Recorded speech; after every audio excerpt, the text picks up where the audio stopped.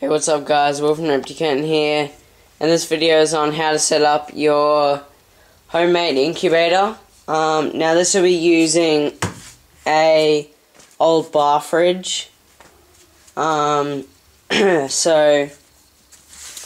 yeah, let's get started. Okay, so in there I've already got some eggs, and they should be due to hatch soon. And then this bar fridge actually has a water tray thing. It's meant for like fruit or something, but we use it as a water tray. And then it's meant to have multiple shelves, but one shelf does just fine. So what you actually need is you need probably an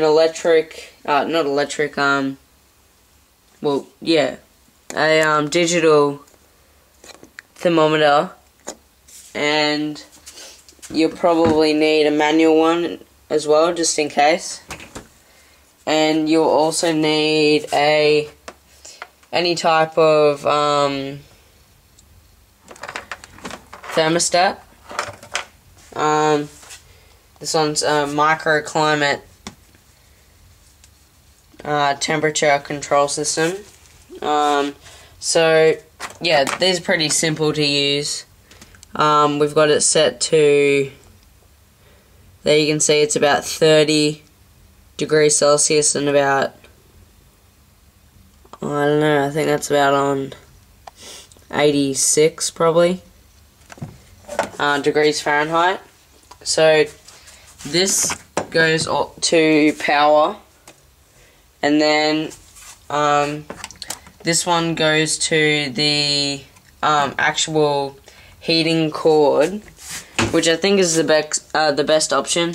So we've got a heating cord that goes all the way around the whole incubator or bar fridge, and we've just got these little wire hook things, and we just drilled little holes into the sides just to keep it in place.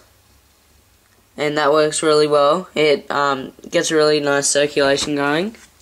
Oh, and then also we've got the heat cord. Just show you the heat cord. Just there. So that right there is where the temperature is measured for the thermostat to turn off. So if it gets too hot, then the thermostat will turn itself off, and the thermostat will actually turn the heating cord off, and it'll turn itself back on after it gets like 2 degrees under or something along the lines of that. And you probably won't want, like, if you just have, like, this is our old Exoterra one. Well, it's a cheap version, but we didn't know that when we bought it. And it wasn't very good. But if you just have something small like this is pretty small compared to that, then you probably won't want a heating cord that's long like this. You probably just want one that goes down, up, down, up, down, up along the sides, because it'll get way too hot in there. And as you can see at the back there, it has a fan. The fan isn't necessary. It just regulates the temperature a lot more than it would. So as you can see on the digital thermometer, it's 30.1 degrees Celsius at the top, and it's 26.7 at the bottom. Now that's because I've just opened it also. So yeah, it'd normally be like 28 and 30. So 28 at the bottom and 30 at the top, blowout. But yeah, at the moment, because I've just been opening it, it's uneven at the moment. So now, I'm not sure if this thermometer is right. Like, I didn't think these could be wrong. But yeah, at the moment it's reading about 33, which I think's wrong because that's only set to like 30 and it's still on.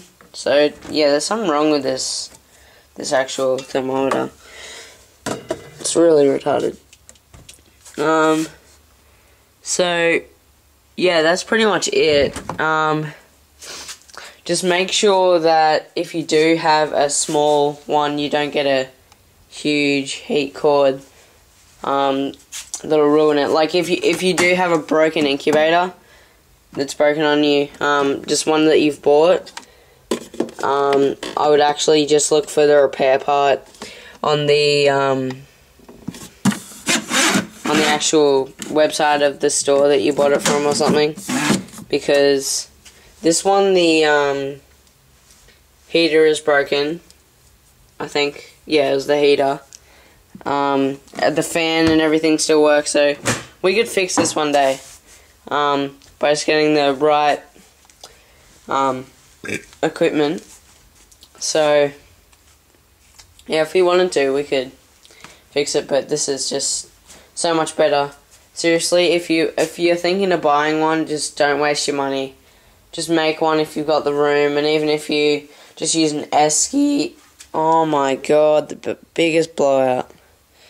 If you just use an esky. Alright. It's pretty late at night, and I keep forgetting to make this video, so I'm just making it now. So subscribe, because I'm making some late night videos and stuff. So thanks for watching, guys. Wolf from Empty Kent here, signing out.